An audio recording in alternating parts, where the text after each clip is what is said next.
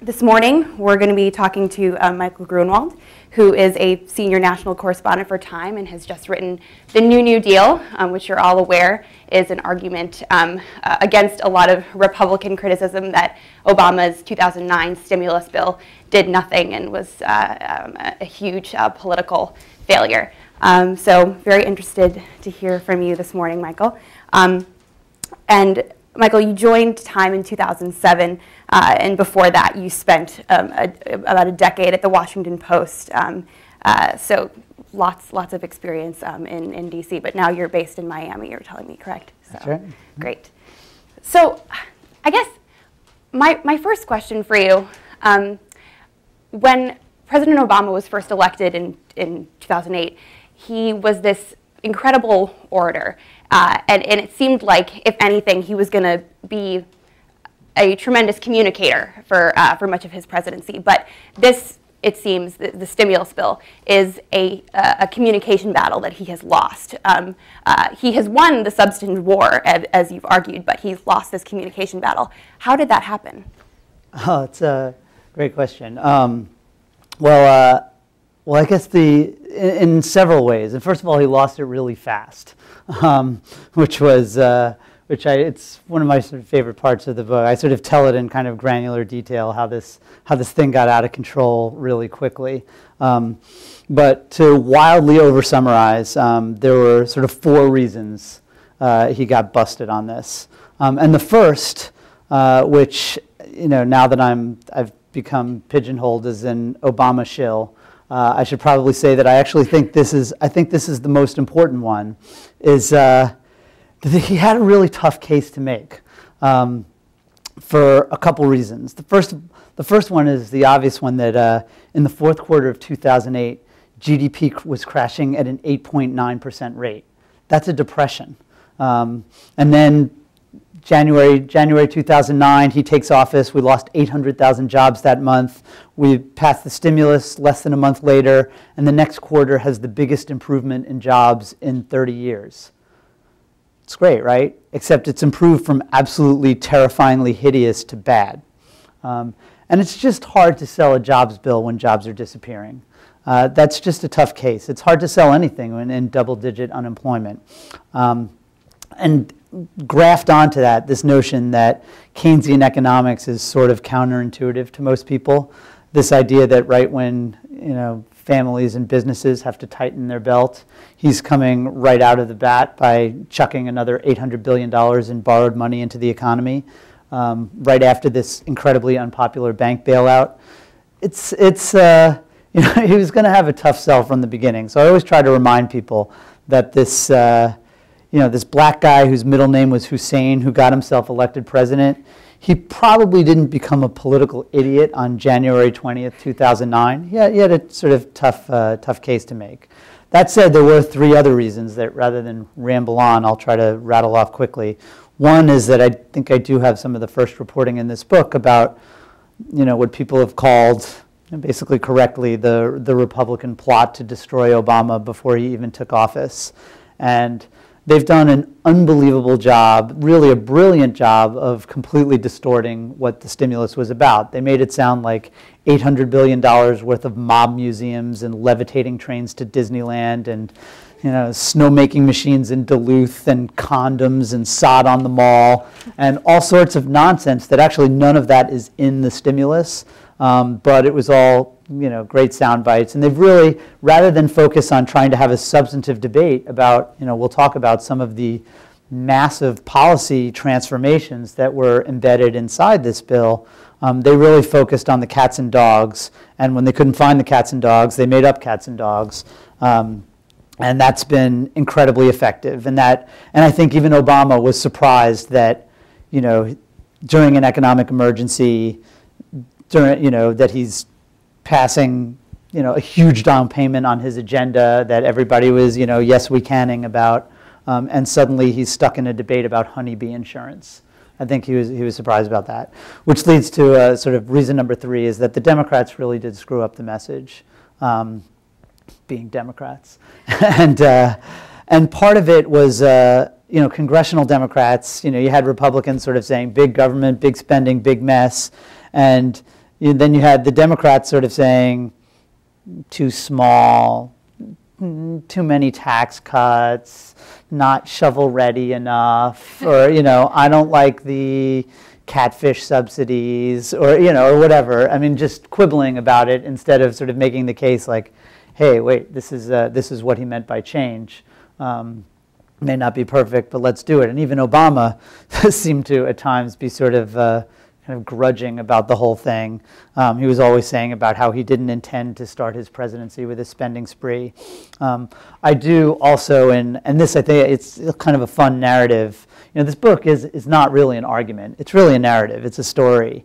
And I do think the sort of story of how the White House got their messages crossed is kind of fun and perhaps frustrating to read. But there were some real questions about whether they should sell this as a jobs bill. Rahm Emanuel was sort of the main adherent of that, versus kind of what I would say, should you sell it as a New Deal? Where actually Joe Biden was big on that. Anita Dunn was another, and Obama did give a speech about the new foundation in April, but then Doris Kearns Goodwin said it sounded like a girdle, and and it's never heard of it again. So that's three reasons. You got hard sell, Republicans evil genius, Democrats floundering incompetence, and then finally you got the media, which really blew the story of the stimulus as badly as they blew the run up to the war in Iraq. I get in trouble for saying this, especially when I'm in this town, but most of the national media, particularly the political media, is not interested in public policy. And when you do have, the right saying it's a mess and the left kind of saying it's a mess, the sort of he said, she said temptation is so strong, and the boy, let's dig into this and really see how it's going to transform the country temptation is so weak that I think you had this kind of perfect storm where within a year, the percentage of Americans who believed that the stimulus had created jobs was lower than the percentage of Americans who believe that Elvis is alive. So it was kind of, they lost that battle quick. How did the story unfold for you? I mean, were you reporting on this back in January or February of 2009, or what were kind of the signs to you that this was something to dig into and that this wasn't just a kind of shallow, well, this is a failure? That's a great question. I was assigned in January '09. It ran in the inaugural issue. You can look it up. I wrote a story called How to Spend $1 Trillion. That was kind of about principles for the stimulus. Actually, I went back a few weeks ago and looked at it, and it mostly stands up. There are a couple things that I didn't understand that I would like to have back. But then I kind of forgot about it for a year. And you did mention, I live in the public policy paradise of South Beach. So I was not part of this Washington groupthink where there was just this unbelievable herd mentality where you were not allowed to talk about the stimulus as if it were anything but an $800 billion joke. I mean, it just showed that you didn't get it. And when I did start getting into this, some of my friends up here honestly thought I had lost my mind. I'm kind of a contrarian guy to begin with. I went down to the BP spill and wrote that the environmental damage was being exaggerated because I have very good scientific sources down there. But it was if I was writing that the BP spill hadn't happened. So I think that was helpful. What really got me into it was I write a lot about energy. And there was $90 billion for clean energy in this bill when we were spending like a few $1 billion a year. And Bill Clinton in '99 had come up with this big clean energy plan. It was going to be 5 years, $6 billion. And he got laughed out of town. That was considered completely ridiculous. And then here Obama in his first month in office, before his aides knew where the bathrooms were in the West Wing, had come up with $90 billion. Was going to leverage another $100 billion for this industry that had been dead in the water after the financial collapse. And we're talking about just order of magnitude increases in wind, solar, and other renewables, energy efficiency in every imaginable form. I think I mentioned that like New Jersey's energy efficiency program got a 95% a 9,500% funding increase. You had advanced biofuels, the smart grid, electric vehicles, the factories to build all this green stuff in the United States, clean energy research. These were all game changers. And so that kind of got me thinking, well, geez, I wonder what else is this thing. And, being a amazing investigative reporter, I did a couple Google searches. And I was like, oh my God, Race to the Top is part of the stimulus? Like, I knew that there were like, a million conferences like this one going on about how Race to the Top was the biggest education reform in decades.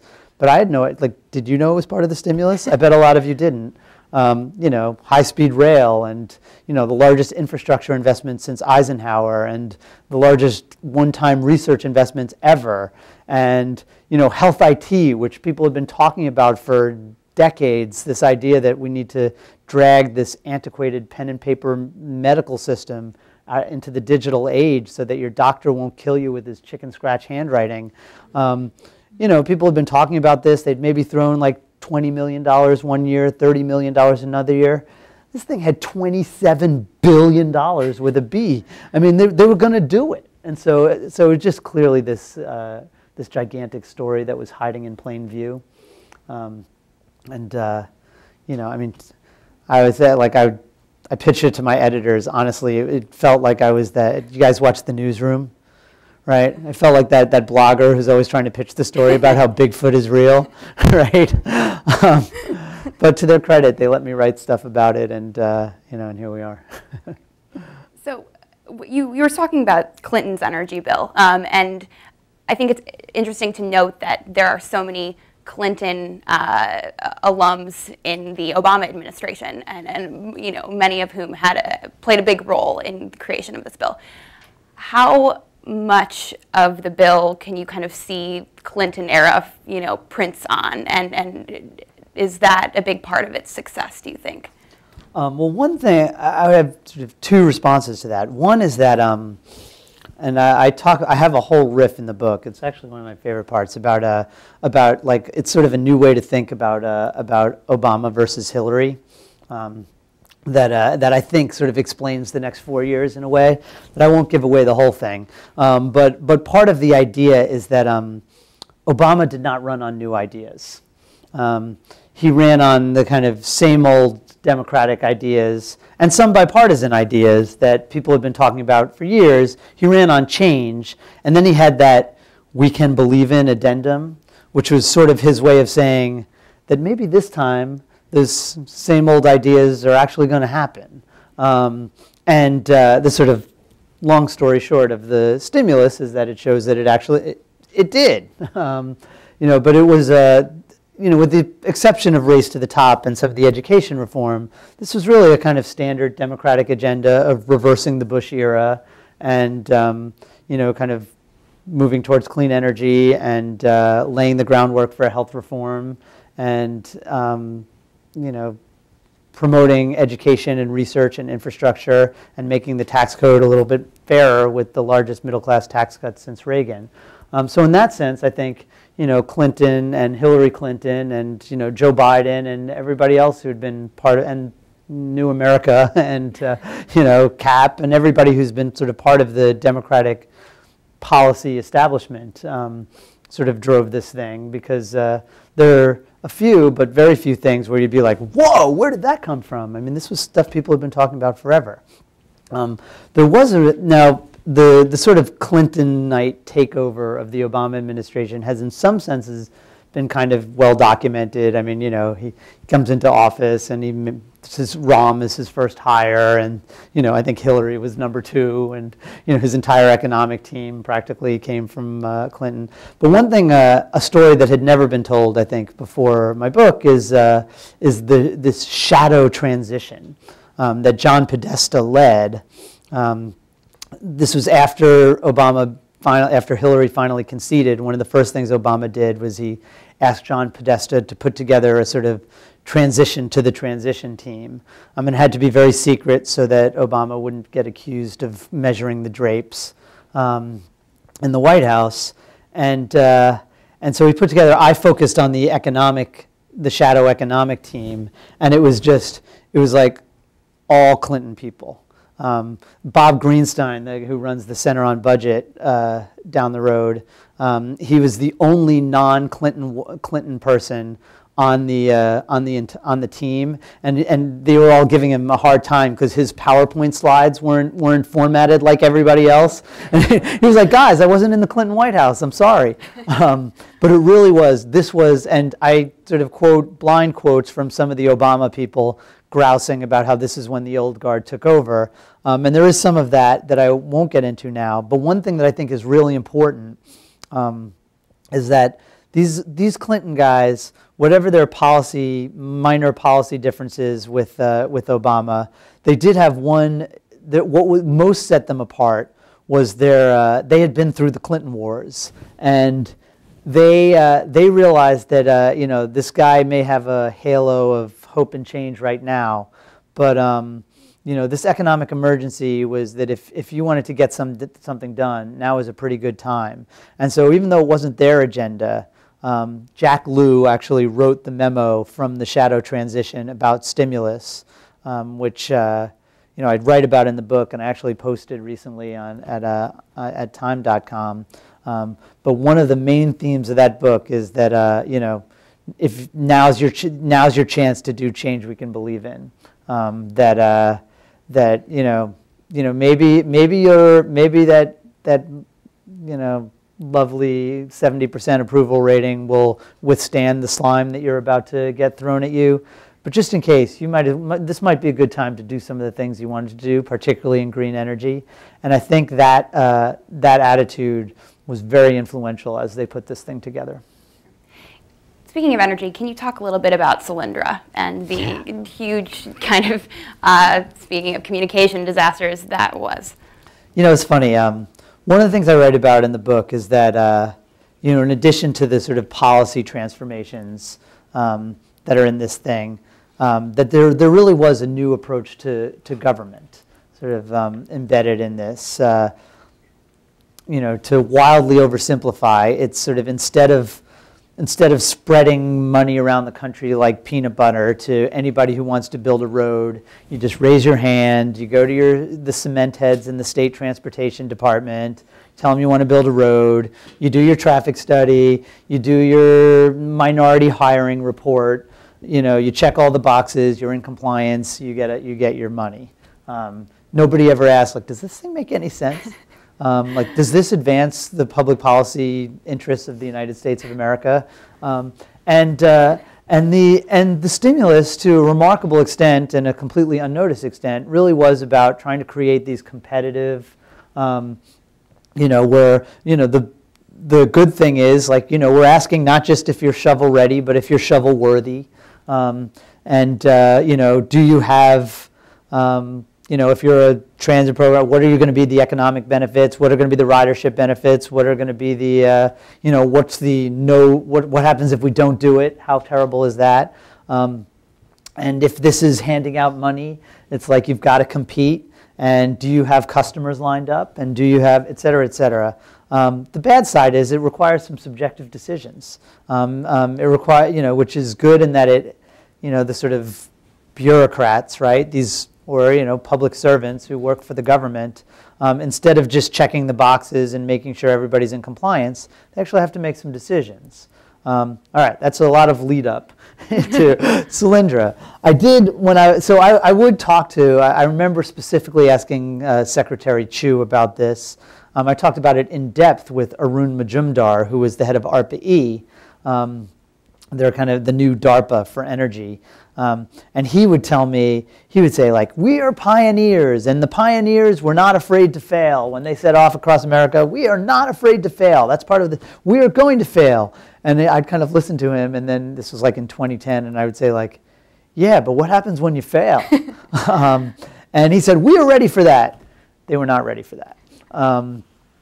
Solyndra was, Solyndra was a disappointment, but a totally expected disappointment.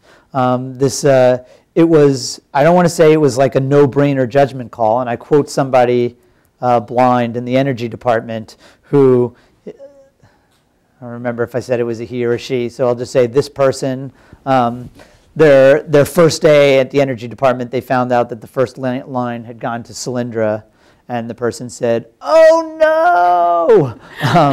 This was somebody who had looked at Solyndra in the private sector and was very skeptical of their high costs.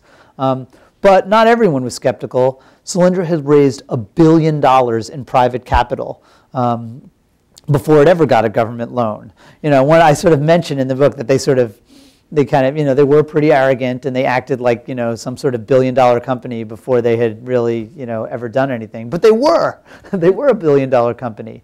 The Bush administration, which, remember, this clean energy loan program that has now become socialism and the death of free enterprise, was started in 2005 by President George Bush. They couldn't get their stuff together, and in December of 2008, they suddenly realized, oh my God, we haven't given a single loan. We've got to pick somebody. They picked, of their 143 applicants, they picked Solyndra, was the most promising company. They tried to get that done before he left office. The Career Civil Service blocked it, said this is a good loan. This appears to be a very viable loan, but we have, this was too hasty. It's going to take, you didn't cross all your T's and dot all your I's. They finally got it done in the Obama administration, and long story, somewhat shorter, it turned out it didn't work out, and the reason it didn't work out was because solar got cheap. They had this incredible new technology that, their solar panels did not look like any other solar panel you've ever seen. They looked like lizard ladders, kind of, with these little, and they used an entirely different material. They didn't use silicon because silicon was so exorbitantly expensive. They were going to use something else, and they had this unbelievably high-tech manufacturing process that I did go to Solyndra, after they started to get some bad press. And I was like, dude, this is a very complex way of making solar panels, which is a pretty cheap product. But they had really gotten their stuff together. They were starting to sell. They had incredible customers like Frito-Lay and Walmart. And Southern California Edison was going to be building, they had like 15, on all of their substations, they were going to be putting Solyndra panels. They were very cool. They clicked together like Lego, so you didn't need tools. They were very cheap to install. But then silicon got cheap, and their entire business model fell apart, and they went bust. Loans go bad. If every one of these loans succeeded, that would mean that they were being too conservative and you didn't need government for these loans. But the flip side is that as solar has gotten cheap, in large part because of help from the support from the stimulus and also the Chinese stimulus, which has been very solar focused, solar installations have increased 600% in the United States since Obama took office. Solyndra went down. Solar City's going public. Sunrun Homes has seen their business increase. I think it's now up to like 5,000% since January 2009. So it's true that there are going to be winners and losers, but what Obama really did, or what the stimulus really did, was pick the game, and the game is clean energy. And there ought to be a great debate about whether we ought to be, having this kind of green industrial policy. The argument for it is that we're too dependent on foreign oil, we're broiling the planet with our carbon emissions, our economy is too vulnerable to, a hurricane comes and suddenly, gas prices spike, or, something goes crazy in the Middle East and our economy collapses. And then plus that these are the industries of the future, that there are millions of kind of jobs that play to our special sauce of innovation. Those are all good reasons to do it. But it's not like, Joe Biden's like, it's not like we just picked Nissan or we just picked Solyndra. They picked not just one solar manufacturer, but a dozen solar manufacturers, all with different technologies and different entrepreneurial approaches. And they didn't just pick solar manufacturers. They also picked solar, they picked on the demand side and the supply side and all different parts of the solar chain. And then not just solar, but wind and geothermal and even making fossil fuels more efficient. And then advanced biofuels and, electric vehicles and the different parts of the electric vehicle and et cetera, et cetera. cetera, et cetera. They did the entire clean energy food chain, and then the market will pick the winners and losers. But that's my weak defense of Solyndra. How much, say we do get a President Romney in November, how much could the clean energy components of this bill, other components, how much could this kind of be rolled back? How ironclad are some of these investments versus others? Well, the first thing I would say is that in 2010, the Republicans they had their, what was the Pledge to America, right? I like plank number one of the pledge is that we are going to roll back all this unspent stimulus money because the stimulus was a big joke. And I think at that, at the end of 2010, I think there was still about $250 billion in unspent stimulus money. And actually, they've only, of that $250 billion, they've only rolled back $0. So the idea that things will actually be taken back, it turns out that people don't really like it when, they're like guys doing their highway project and you say, like, stop, you're fired. That seems to be, I think that there was less enthusiasm for that than people might have expected. I do think, going forward, so certain things that I think really needed a jump start. The smart grid is one example, where now I think utilities will pick up the ball, and sometimes it'll be fast and sometimes it'll be slow, but I think that's an area where you're really going to see, you can't turn that back. I think once it started, we're on our way.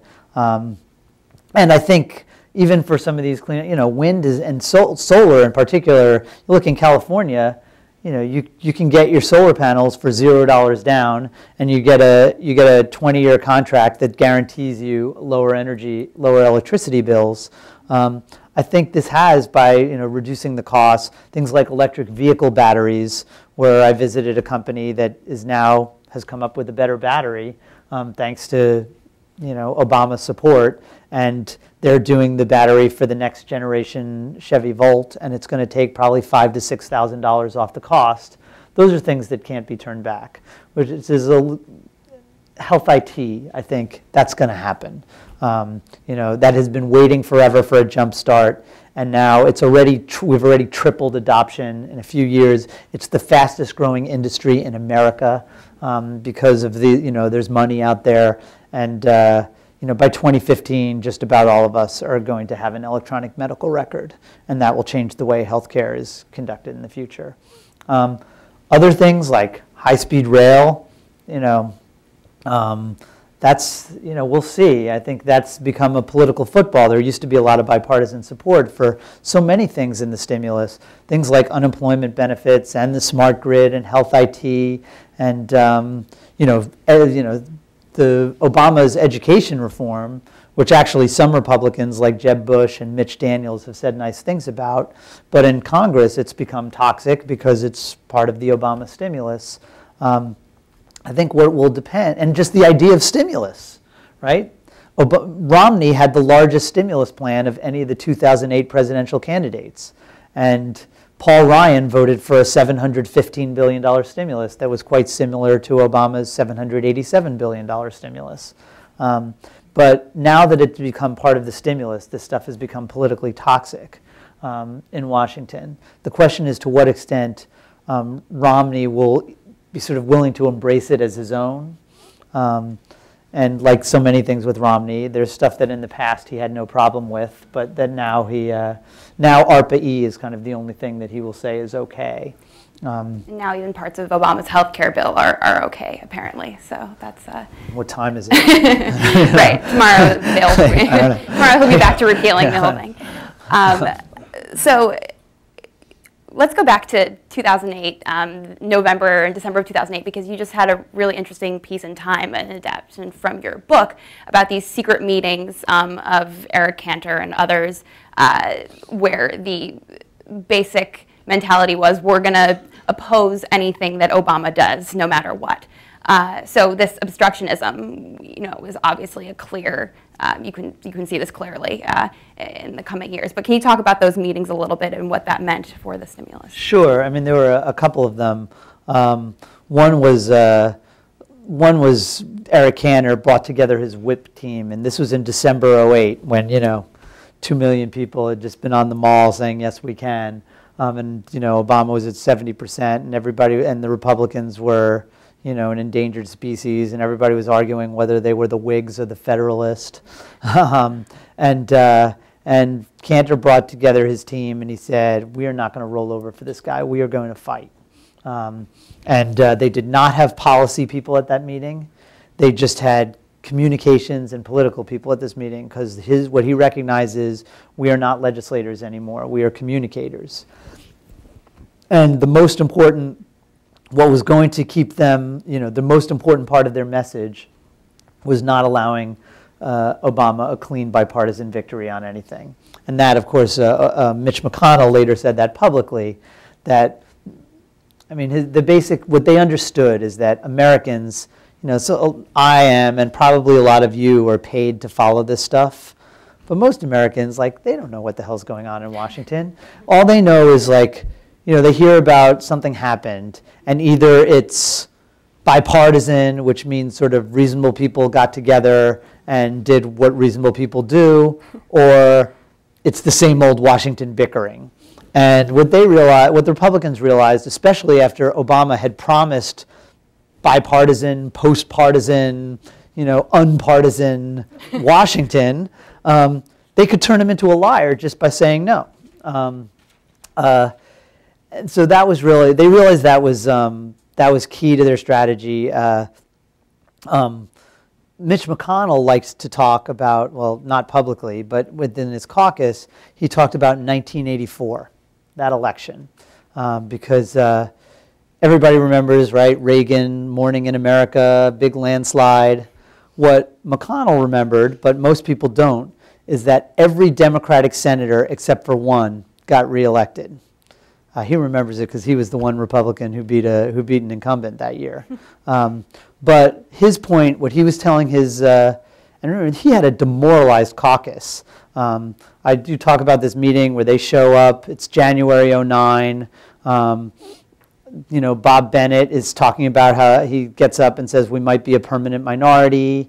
John McCain, who had a pretty rough year, gets up and sort of gives this sort of nasty, grouchy speech about how Republicans are walking off the cliff with women and Latinos.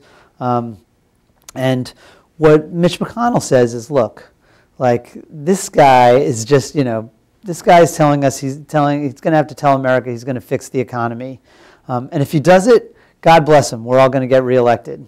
But if he doesn't, and we say no, in 2 years, this is our ticket back. We just have to stay principled, stay together, and 5 Republicans in the next few weeks announced they were retiring, but just about everybody else, they sort of rediscovered, their message of fiscal discipline. Even though they were voting for a Jim DeMint amendment that would have blown another $4 trillion in tax cuts onto, that was their stimulus plan. And they all supported it except for the 3 Republicans who voted no, plus George, who voted yes on the stimulus, and George Voinovich.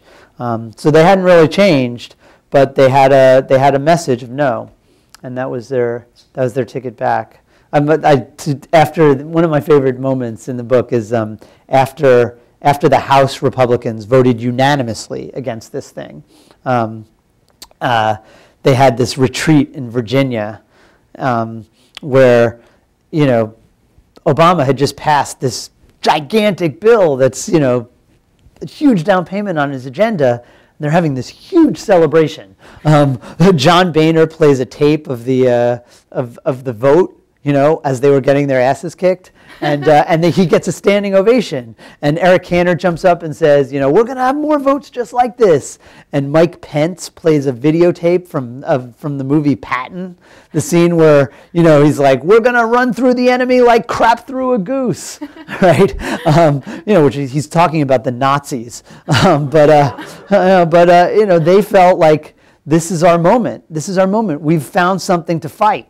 And the polls were starting to show that Obama was losing the stimulus battle, and even though substantively this was a center-left dream, they didn't care about the substance. They felt like they had finally gotten their political message, and they were right. Well, you have to imagine if they're saying no to absolutely everything. Were there any times that they were saying no and maybe that was the right thing to say? I mean, what aspects of I'm kind of asking you to argue against yourself a little bit, but what parts of the bill really were not well thought out or were not well executed? Well, I should first of all say that like the Republican National Committee put out a 5-page memo about my book, which everybody was like, oh, what was their rebuttal? There was no rebuttal. It was 5 pages of stuff that they cherry-picked from the book that they think make Obama look bad. And their spin is interesting, but the facts are all there. So this isn't like, this isn't just a cheerleading book. There's stuff in it, and there's a Valerie Jarrett story that I'm surprised has not started a congressional investigation of her putting inappropriate pressure on, on one of these clean energy loans, not Solyndra, where there was no pressure whatsoever. This was a different one. This was an imperfect bill put together by imperfect people through an extremely imperfect process, and some of it didn't belong. Some of it was, the best example is they tweaked the annual patch for the alternative minimum tax, where every year they protect middle-class taxpayers from getting hit by the alternative minimum. It's something they do every year. It should not have been in the stimulus. It's $70 billion of wasted, it provides no stimulus. So really it was more like a $700 billion stimulus. But Olympia Snowe insisted on it as really sort of as a favor for Chuck Grassley, who was running around talking about how the bill was socialism. As Ram said, it was like the strangest $70 billion I ever spent, and it wasn't my money. But this is one of the themes of the book is the sort of tyranny of 60 votes, where bills that don't pass the Senate don't make change. And so to get 60 votes, Arlen Specter wanted $10 billion for NIH. And as Ron Klain points out, half the bad stories about the stimulus have been from NIH studies about cocaine monkeys or, why is it that men don't like to wear condoms or, all kinds of things that have been easy to ridicule because science often is. But, if you wanted Arlen Specter to vote for it, there was going to be $10 billion for NIH. And so, Daniel Inouye, who was, the Senate Appropriations Chairman, he wanted $150 million to reimburse the Filipino veterans of the Bataan Death March, which is like a very worthy cause, but like sending money to Manila is not really, great stimulus for Milwaukee.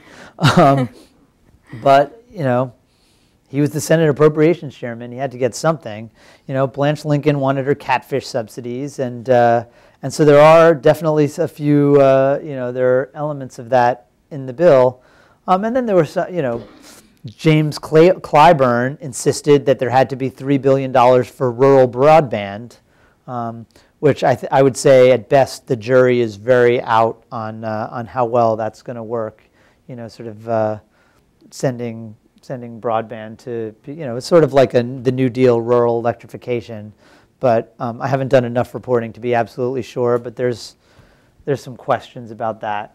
So I think I'm certainly by no means saying this thing is perfect, but a shocking amount of it was just sort of standard Keynesian stimulus of, tax cuts to people who aren't likely to save the money, and aid to victims of the Great Recession, and aid to states, which there was some question about how well that would work, just states that were about to lay off all their cops and teachers and cut all their Medicaid programs, and got these massive infusions of checks that helped them balance their budget.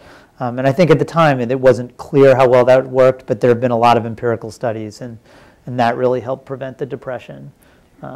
So definitely some cats and dogs, but the bulk of it was uncontroversial stuff. Well, I'm going to open it up now to questions that you all have. So does anybody have any questions they'd like to ask? Yeah. Yes. Oh, hold on one second. Wait for the mic. Oh, sorry. question I had is, one of the criticisms of the act from the left has been that it wasn't big enough. That basically the Obama administration kind of negotiated against itself. It went smaller than it could have gone, and that didn't have the kind of impact that was needed to slow the downturn or to boost growth enough. How do you respond to that? Well, I have a sort of two-part answer. The first part is, well, it's basically true, at least that it wasn't, more aid to states would have saved more teachers' jobs. I mean, we've actually, in the socialist Obama era, the public sector has actually shrunk by 600,000 jobs. Some more state aid could have prevented some of that. More tax cuts could have put more money in people's pockets. More, public works could have, gotten more jobs for unemployed laborers. And in fact, after the stimulus passed, although there's been absolutely no attention paid to it, Obama has gotten another $700 billion in stimulus. He hasn't gone around saying, like, we need another stimulus, because people hate stimulus. And as he says to I quote him telling his economics team, like, I get the Keynesian thing, but it's not where the electorate's at. But he has quietly, despite incredible Republican opposition to things like even small business tax cuts, which were, like, you'd think that's, like, I quote George Voinovich, who was one of the 2 Republicans who finally crossed the aisle to support a diminished small business tax cut bill. He says that he was screaming at Mitch McConnell saying, like, these are our people. But finally he did get it across the line, which is so. More would have been better. He did get more. Even more would have been even better. That said, the stimulus could not have been one dime more than $800 billion. And if you read my book, I think that's, like, I hope that, I know it won't, but it ought to put that argument to rest forever. Because I interview everybody who was in the room and everybody who was involved in the negotiations. And first of all, you had these 3 Republicans, Collins, Snow, and Specter, who were saying absolutely no more than $800 billion. It still cost Specter his job. But you also had at least a half dozen Democrats, Claire McCaskill and Ben Nelson and Blanche Lincoln and Mary Landrieu, and at least half dozen, because once you got to a half dozen, it was clear that this thing wasn't going bigger. They drew the same line in the sand, no more than $800 billion. Actually, Mark Begich, who I quote on the record, right? I don't know who died and made him president, but he said, like, we decided this thing could not be bigger than $800 billion. That it was just getting too big. And why too big? That's just too big. Arlen Specter had the same kind of thing. It's like $1 trillion was definitely too big.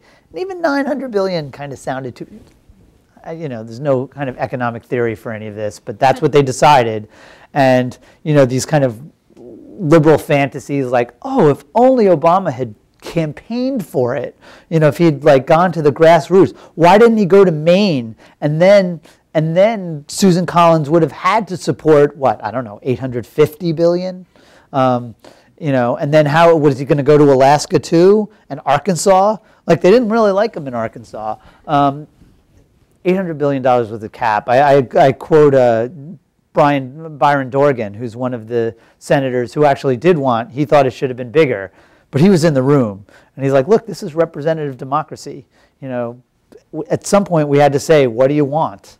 And that was what they wanted. And so it was, as Rahm said, he's like, I would like Paul Krugman to tell me how to seat Al Franken, who is sitting in Minnesota right now, hasn't joined the Senate. Because that would be useful to me. Telling me that we need a bigger stimulus, that's not useful. Paul Krugman doesn't need a supermajority to pass his column. So, sorry, it's one of my pet peeves.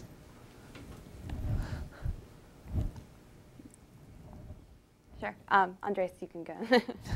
We'll go to the boss. Yeah. Hi, Michael. I'm Andrés Martinez, and I apologize that I was running late. But you all got an upgrade in terms of moderating. That was a great conversation. I wanted to ask you about the interplay between the stimulus, which isn't spoken about much on the campaign trail these days, and TARP and the financial rescue package. I feel like today is a notable milestone in that the Treasury is selling a big stake in AIG, recouping a lot of that investment, and for the first time getting the federal stake in AIG down below 50%. And that was the one part of TARP that people felt this money's never coming back. So maybe today should be some kind of holiday. But clearly, you know, if stimulus is a tarnished accomplishment politically in terms of what the administration accomplished, TARP and the, you know, quote, Wall Street bailout, that's far worse, it seems, politically, and cost a lot of people their jobs on the Hill. But to what extent do you feel that the administration's efforts on the stimulus side that your book is about was just, you know, that the brand just became too tarnished because it was part of this overall climate of, you know, bailing people out, and you know, that all of this happened in a kind of a blur, again, for people, as you point out, in real America who can't follow this blow by blow. But talk a little bit about the extent to which TARP influenced what happened with stimulus, vice versa. And I know it's kind of a convoluted question, but no, absolutely. And that relates to the last question, because that's one of the big reasons that they had said no more than $800 billion too. It was just like, it was, you know, there was just enough is enoughism, where it just felt bad, you know, and people, and the backlash against TARP was swift and strong. And one of the reasons the stimulus is so unpopular is because people think that's when we bailed out the banks. And what the hell, I'll name names. You know, when I interviewed John Dingell, who, he was telling me, you know, he was defending the stimulus very, you know, lucidly. But then at one point he said, and what people don't even realize that the whole stimulus is going to get paid back. I was like, that's TARP. You mean the bank bailout? He's like, no, the stimulus.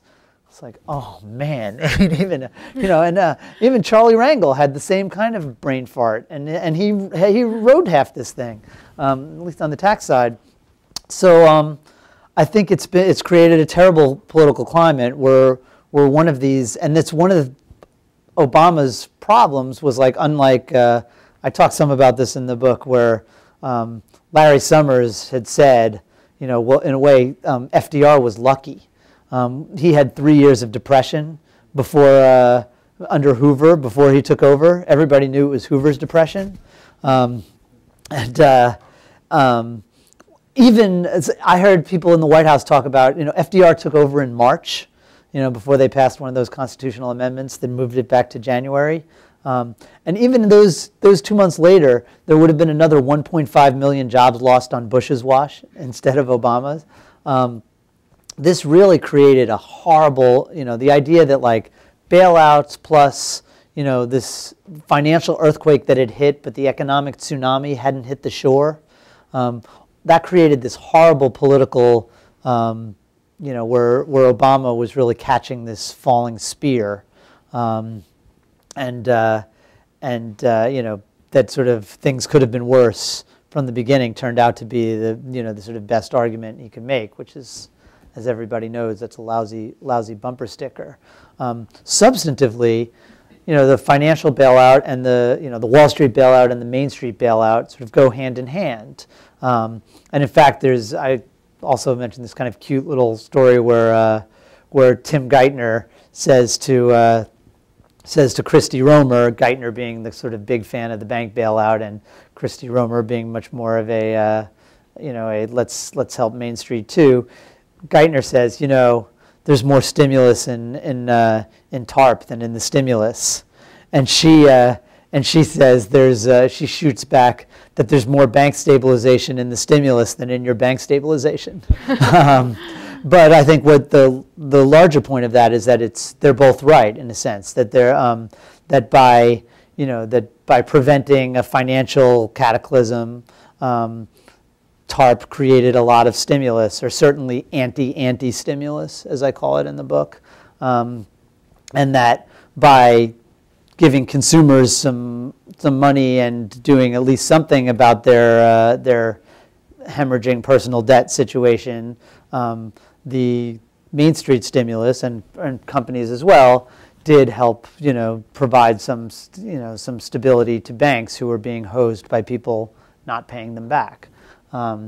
So I think politically, substantively and politically, they both worked in the same direction, but they were very different. But substantively, they worked in a very good direction, and politically in a very bad direction.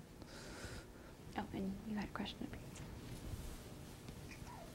I have sort of two questions, because I don't do anything. I do research. I don't do anything on messaging. Or I do something on messaging when it's finished. But the first question is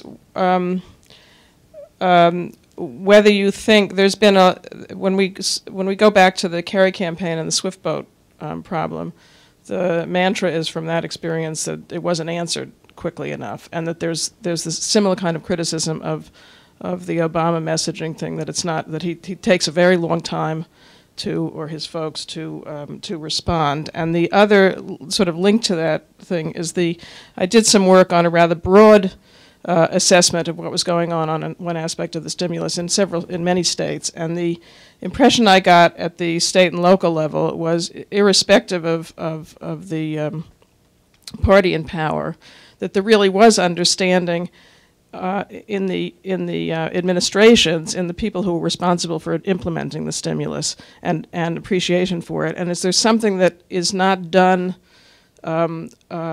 properly or adequately about the difference between letting the national media create the message and what's done at the state and local level in media, in messaging? I mean, in messaging of what's going on, because if people, and you walk, I mean, you ride down the highways of America, and you keep, when it was happening, you keep seeing these signs. This is this is stimulus money, and this American Recovery Act, and the governor it's out there. Put up the signs. So I think only 22 states had the signs. Why?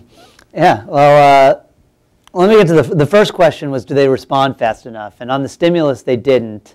There's actually a kind of funny.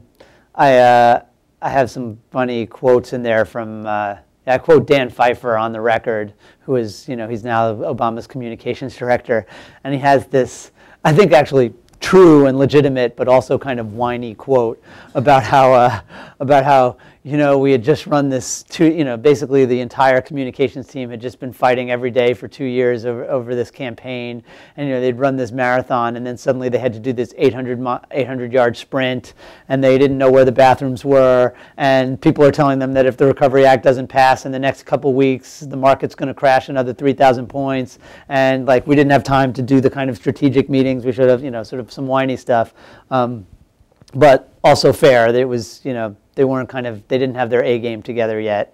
I also tell this story about Obama. Like, as the message was getting away from him, Obama decides, it's like, all right, we got to take this thing back. Like, this can't just be about honeybee insurance and mob museums. So he calls up all 5 of the major network anchors and invites them to do one-on-one interviews in the Oval Office. That he's going to get he's going to talk directly to the American people about stimulus, and this is going to be like his first fireside chat, the kind of equivalent.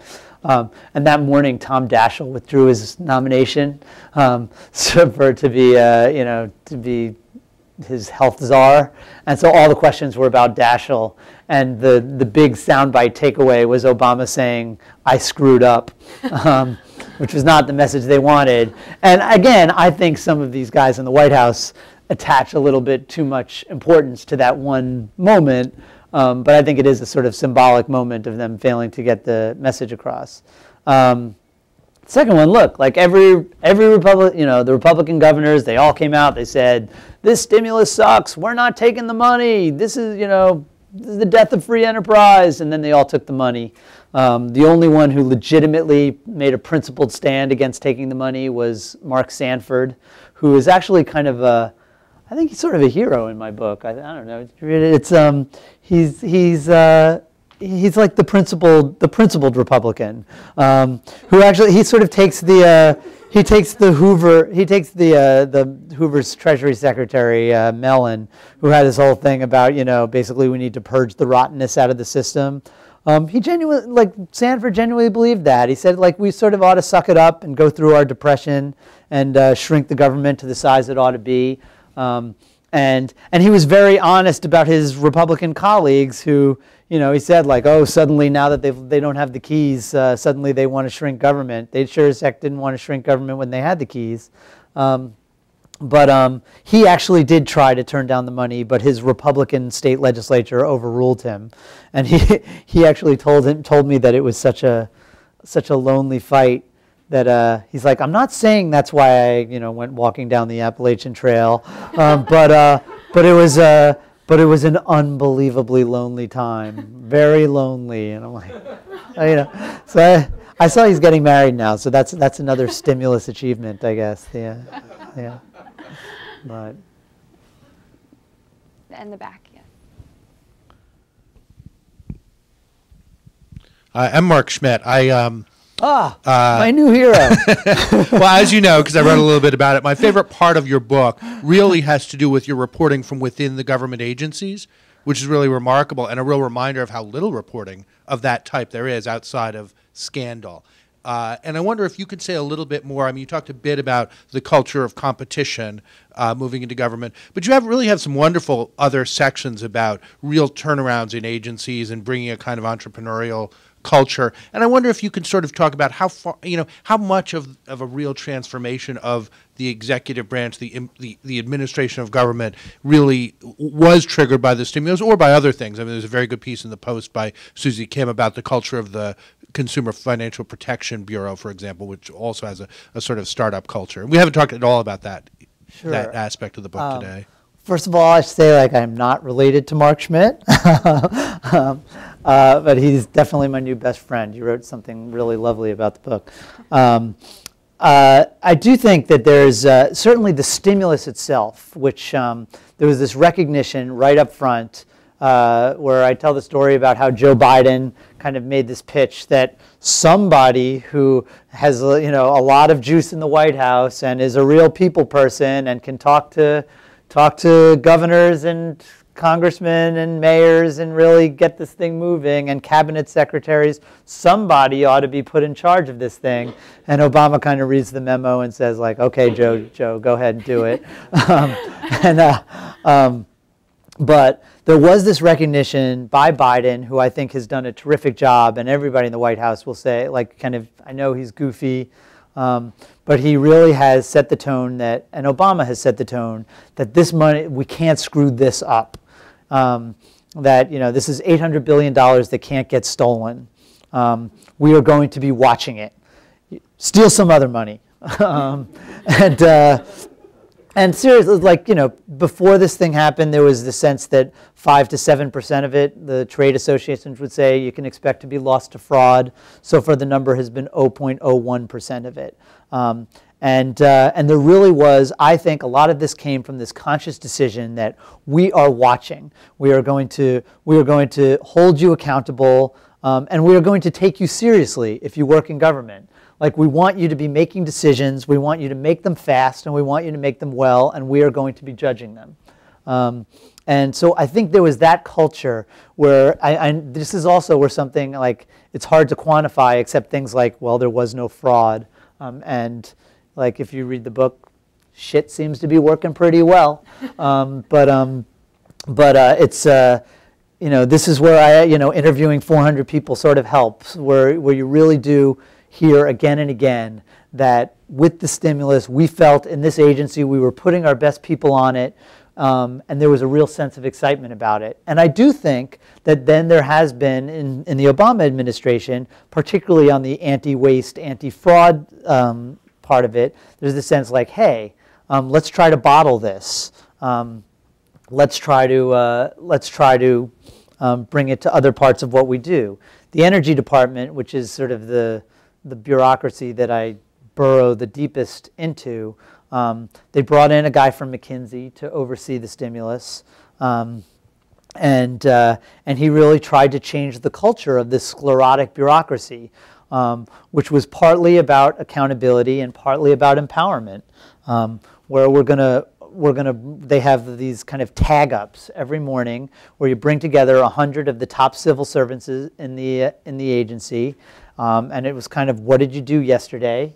What are you going to do today? What obstacles did you run into? How can we fix it? Where it's really a kind of more corporate culture, you can say, but accountability has become this buzzword. But by making these programs more about competition, as I discussed earlier, and not just for race to the top, but turning everything into a race to the top, turning lead paint removal programs into a race to the top, and building firehouses and broadband and all of these things where you're constantly having to justify what you're doing with taxpayer dollars. I interviewed this guy at this Republican who Ed Rendell put in charge of Pennsylvania's stimulus, and he's a businessman, and he actually was not a stimulus supporter, but he said that we're going to be spending this money, we're going to do it right, and he told me a story about walking into. I feel bad. I don't want to make these people sound like they're just, airy-fairy, doing airy-fairy stuff, because it's important stuff. But he went into this domestic violence program, and he was asking them about their metrics and how they judge success and that sort of thing. And they were like, "What? What are you talking about? We try to help women." He's like, "Well, yeah, how many women and how many, and does it work?" And I do think it's a little bit inevitable, but I do think that there was a new culture that was put into place through this Recovery Act. Partly because it was the most scrutinized federal dollars in history. And there's certainly an awareness in the Obama administration this is something that ought to spread. And then they're trying. I think a lot of it depends on whether he gets reelected and whether, if he doesn't get reelected, this is something that Romney, who comes from a corporate culture, sees as something that ought to continue. Just a question about, was there, or are there records of kind of a similar transformation when it comes to FDR's, when the New Deal was implemented? Was there a transformation to be had back then, I guess, in these government offices and administrations? Well, it was a very different kind of transformation, because that was really the creation of big government. That was sort of making the case that government has a role. And so it was much less worry about how this money was going to be spent, and much more, let's hire 4 million people in the winter of 1934, and whether they're, if some of them are digging holes and filling them back in, that's okay. But this was much more of a focus on not just making the case for big government because we already got it, but making it work. In the sense that even though it may not be the best stimulus to be, making a list and checking it twice, it would be perfect. Wasting money is good stimulus too. But there was this sense. Biden's line was, what he would always say is, if somebody finds out we blew $1 billion, this thing is gone. And I think Solyndra turns out to be somewhat of a lesson in that, even though the entire Solyndra portfolio, the clean energy portfolio, is doing fine. We're not going to lose money on that deal. But there was a sense that people are watching that there wasn't in the New Deal. That this is like, we've got to make the case that at a time when people don't think government can run a two-car funeral, that we're going to try to make a case that government can work. And of course, the irony is, I think they showed that government can work, and the lesson that everybody took out of it is that government can't work. Yes, right over there. Hi, Robert Schroeder, international investor. I'm a member of one of the larger groups of economists here in Washington. And my question is, beyond the media, what your views are in terms of the profession of the economists in terms of being able to analyze and offer good insight into this problem. Specifically, I haven't read your book yet, but you talk about such things as the multiplier effect as a result of some of the spending and the productivity pop, or even the long-term productivity effects. Do you find that the economics profession has been able to step up and offer some assistance to say, well, this is what's happened to similar programs in the past, this is what we might expect from these in the future? Absolutely. And in fact, there was, they had a lot, this was another big difference with the New Deal, is that the New Deal, they were really flying blind. FDR had just campaigned on a balanced budget. There was this guy in England who had these kind of crazy ideas that we ought to spend money and, blow up the orthodoxy of the day. But he wasn't really listening to Keynes that much. And now we've got, there's a lot of work done before this where you had in fact, in January 08, January 08 or 09, God, I'm going to forget, when the Brookings had just come out. It was 08, I think, where Brookings came out with some work on multipliers, and Moody's Economy.com came out with some work, and the CBO, where there was a lot of very solid information about what about what kind of things work, and that was taken very seriously by the people who are making these decisions. In terms of unemployment benefits, food stamps, refundable tax credits, but not, the tax credits that go to poorer people as opposed to, richer people who are more likely to save it. That public works, economists had a very strong feeling that it wouldn't be spent right away, but also a very strong feeling that it's good stimulus when it happens, and that was taken into account by these people who said, well, this is a really deep reset. We're going to need stimulus for a couple of years. We have room for a different kind of stimulus. Obama in January 08 came out with a stimulus plan that was by far the most short-term stimulus of all the presidential candidates. It was kind of textbook Keynesian short-term stimulus, and he had actually gotten into a debate with Hillary during I think it was a debate in South Carolina, where she was explaining, people were saying, like, how come there's no green energy in your short-term stimulus plan? This was when it was a very small downturn, and he said, because that's not stimulus. That's pushing an agenda. Obviously, as this thing got bigger, he realized that it would make sense to push an agenda as well as the short-term stimulus. But I think there was a lot of serious economic thinking, by guys like Larry Summers and Jason Furman, and Christy Romer, who were very steeped in the academic literature. Christy's a Depression scholar.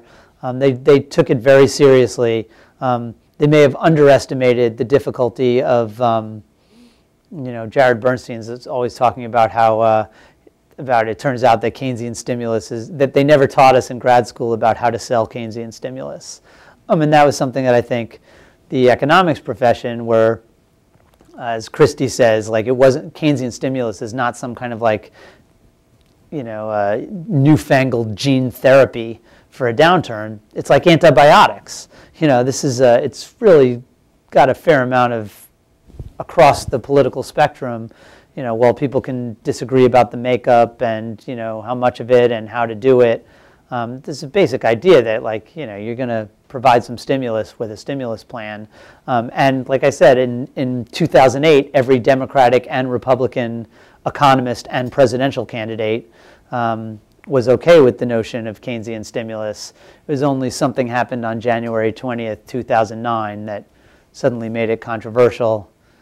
I don't know, it was a cold day. I seem to recall it. Somebody raised their hand and went like that. That seemed to change some of the debate politically. But I saw the University of Chicago did a survey of economists, and I think something like only 4% that said that the Recovery Act did not create jobs or boost growth.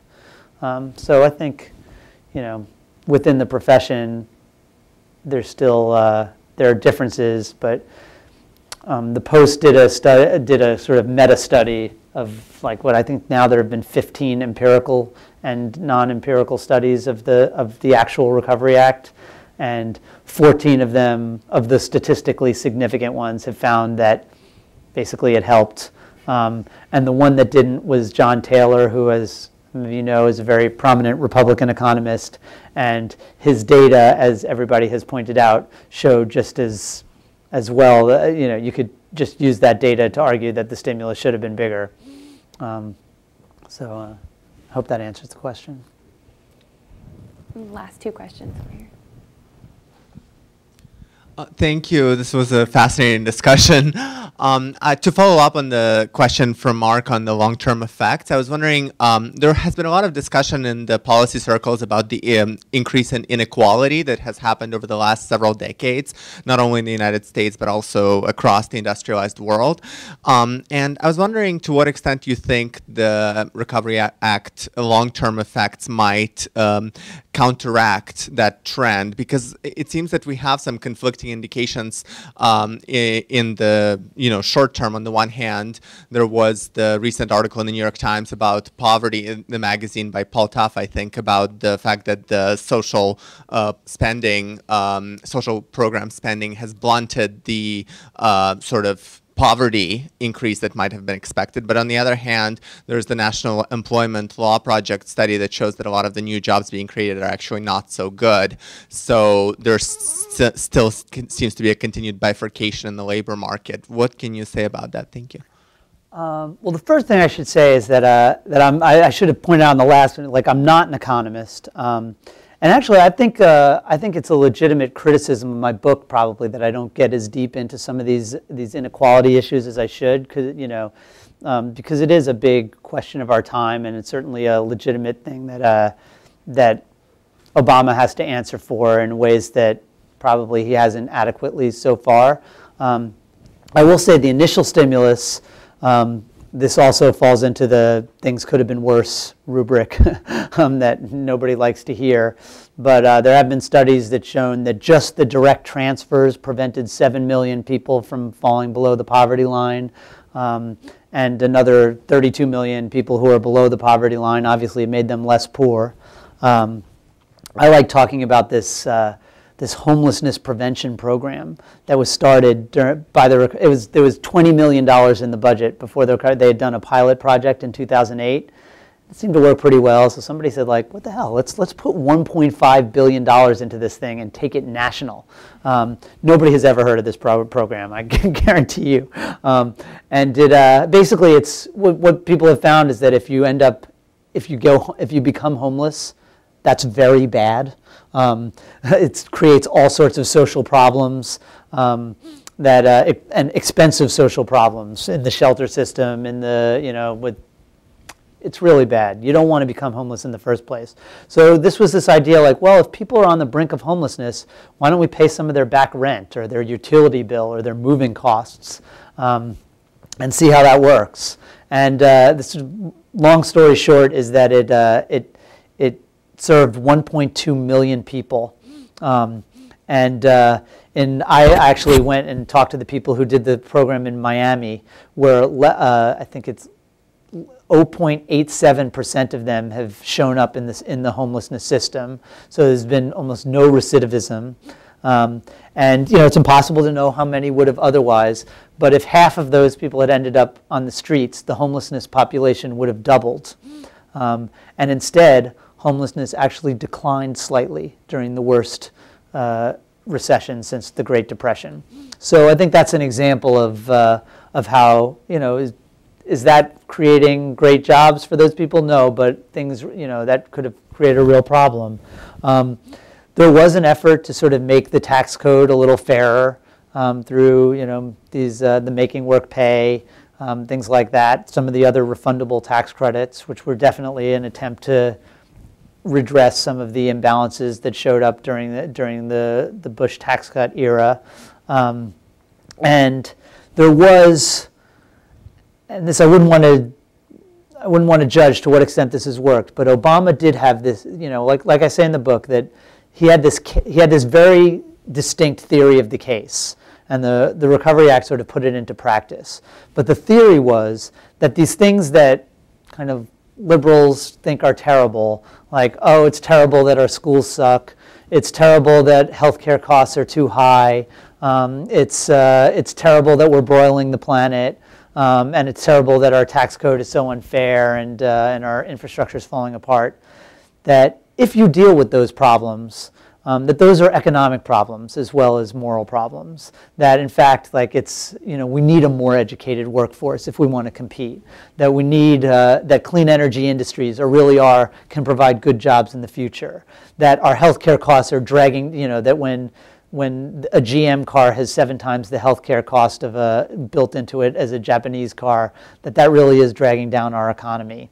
And that when people don't have money, when we have this kind of inequality, just as FDR, the post-war economy really was driven by the middle class, having a consumer-driven economy, that we need to sort of have that kind of people with good jobs so that they can spend money and we'll all benefit, and that infrastructure and research are a part of that. So that was sort of the theory of the case, and I wouldn't want to judge on the inequality spectrum how well that's worked, but he has followed through on that agenda, and I do, when I go to these factories, the first thing I always, these sort of advanced battery factories where we created a brand new advanced battery factory industry out of thin air for electric vehicles, and I've been in some of these factories, and the first thing I always notice is, where are all the people? This is not creating that many jobs. But then when you talk to the people, you notice, well, it is creating some jobs, and they're really good jobs, and these people, and that if you don't have these jobs, there's the danger that the innovation is going to follow the manufacturing abroad. And certainly these guys are going and eating at the coffee shop across the street, and et cetera, and they're gassing up their car or whatever it is. This is a long-winded way of saying they did think about this stuff, and I guess we'll see, right? I mean, certainly nobody's happy with the state of the economy in 2012.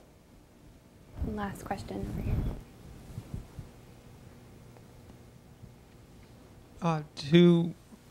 When Obamacare, as it's been derisively called, passed, because of the way it was mischaracterized and criticized, and the way it was put together, for almost 2 years we saw Democrats and also others who just thought they would benefit from it say, well, it will eventually be better understood and become popular once it takes effect and people really see what it is. I was at the convention, the Democratic convention in Charlotte, and for the first time in almost 2 years, I saw congressional Democrats as well as the president's campaign openly embrace it after either ignoring it or running away from it. And I wondered to what extent it's possible, or to what extent should and could the same arguments be made for the stimulus package. That is, your research and your reporting suggests over the long term it will be better understood. It will have long-term payoffs. But what about even just in the next 8 weeks of the campaign? Do you think there's any potential for explaining it better, for taking credit for it? I think after my book becomes a runaway bestseller, I think everybody will understand. It made the list this week. But honestly, no. You do hear him talk now about middle-class tax cuts and Pell Grants and that we've doubled renewable energy. I'm the guy in the back saying, because of the stimulus! It's because of the stimulus! But if they don't say the word stimulus. But they are at least talking about the achievements in it a little bit more than they did. When I wrote a piece, and when the book first came out, and you try to flack it in every different way. So I did a piece about the 5 myths of the stimulus for the Washington Post. I don't know if you guys saw it, but that guy living at 1600 Pennsylvania Avenue saw it, and he started giving he was giving some of his political guys a hard time about it. He was like, "Oh, this is great. I'm going to put this in my stump speech." And they were like, "No, don't talk about the stimulus," which they seem to think that cake is baked. But you're not going to hear them talking about the New Deal. It seems like, alas, since I feel like since I'm getting everybody's trashing me as a shill anyway, right? I might as well get some shill points. But no. But you guys can go spread the word. And with that, we are selling the book outside. But thank you so much for coming today, and thank you all for being here. Our next New America Delve into 12 event is going to be on September 18th, and we're going to be dealing with the topic of voter ID law. And we've actually got a bunch of students coming in from News 21, which is this student journalism organization that these students have been reporting on the subject for the whole summer, and so they're going to report on their findings about voter ID law and how much it's disenfranchising Americans here, September 18th. So keep a lookout for that on the website. But thank you all so much for coming. Thank you.